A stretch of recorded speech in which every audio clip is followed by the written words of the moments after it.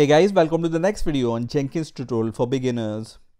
In the last video, we have seen what is Jenkins pipeline, and we have also seen how to use pipelines in Jenkins using this pipeline script, which we have defined into our Jenkins job configuration.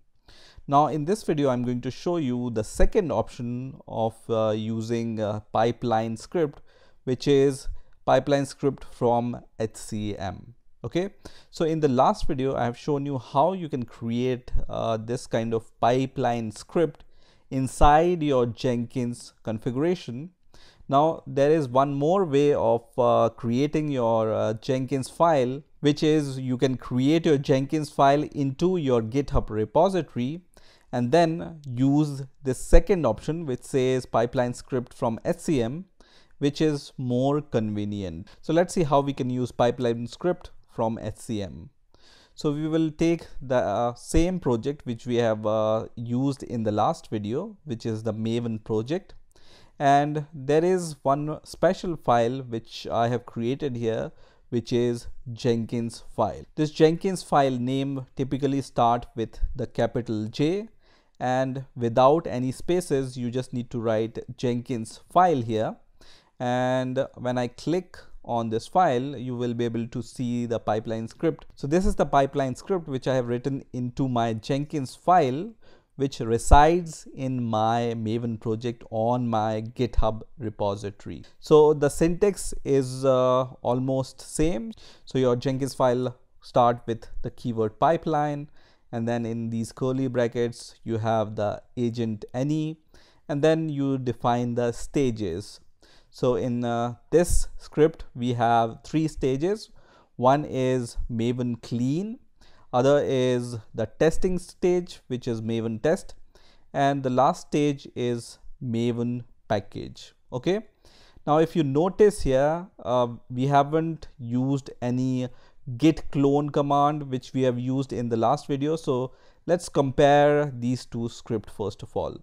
So you can see in the first stage, what I was doing is I was using the shell command first of all to remove the my app directory, which is created by cloning our GitHub repository, and then we were cloning our GitHub repository once again, and then we were running the Maven clean command into the specified folder, which is my app. Now, when you use Jekinsfile in your GitHub repository, you don't need to use this remove command. You don't need to use this clone command, because when you choose this option, Jenkins will allow you to give the path of the GitHub repository from where it will clone your repository. So we will see this example in few seconds, but let's see the script first of all. So you can see I have just run the Maven clean command, and that's it. So this will work similar to this script which we have written in the configuration, but with the lesser steps. So we have removed these two steps, and you don't even need to provide this -f flag, because this Maven clean will be executed inside your my app directory automatically. Okay, so syntax is also much more cleaner here, just Maven clean command, Maven test command, and Maven package command. Okay, so let's see how we can use this Jenkins file into our Jenkins job.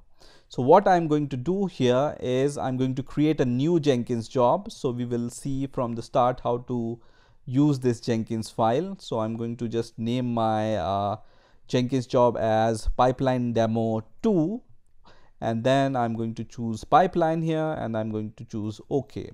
So once your Jenkins job is created, we will just say it's a GitHub project, and we will give the URL of our GitHub repository here, and then we will scroll down, and in the pipeline section, this time we will choose the second option which says pipeline script from SCM. And now you will see these configuration steps here, and the first option here is SCM. So as SCM, we are going to choose the Git SCM. So just choose Git from here. So once you choose Git here, you will be able to see this repository URL. So you can give your repository URL here. So I'm going to just copy my Git repository URL by clicking this button and copying the URL and pasting here. And then once you click anywhere outside this box, you will be able to see this error is gone. And the credential I don't need, but you can set it from here. And then you can see a branch specifier. So by default, my project have only one branch, which is the master branch. But if you have multiple branches, then you can define whatever branch you want to use for this Jenkins job. So I'm going to leave this master as default, but if you have some other branch, you can specify here. Okay, and now you will be able to see the script path. So because our Jenkinsfile script resides on the root of our project, so we don't need to change the path of this script. You can see once again this Jenkinsfile resides on the root of my project, so directly inside my app directory. If this Jenkins file reside inside some folder or some complicated folder structure, then you can give the relative path of your Jenkins file script from here. Now last option here is lightweight checkout, so I will leave this as default. And now I'm going to just save my Jenkins job and I will try to run my Jenkins job. So I'm going to just click on build now, which is going to start my build, and you can see all the stages one by one will be shown here. So the checkout SCM is successful and it took 3 seconds, and now the mvn clean command is going on and it's also successful and it took 7 seconds, and now the test command is going on and it took 13 seconds to execute, but it's successful. And now the last stage, which is the package stage, is going on, and once it's finished, and if you see all the boxes green, that means your Jenkins job is successful and all 4 stages has been executed successfully. You can also see the logs here, and straight away you will observe that this option is more easier than using or creating your pipeline script into your Jenkins configuration.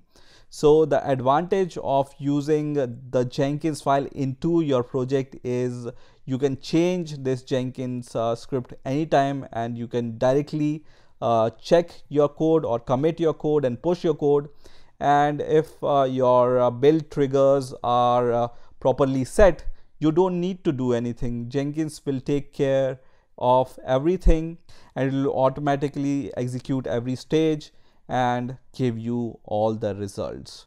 So this is how you can use pipeline script from your GitHub repository using Jenkins file. I hope you've enjoyed this video.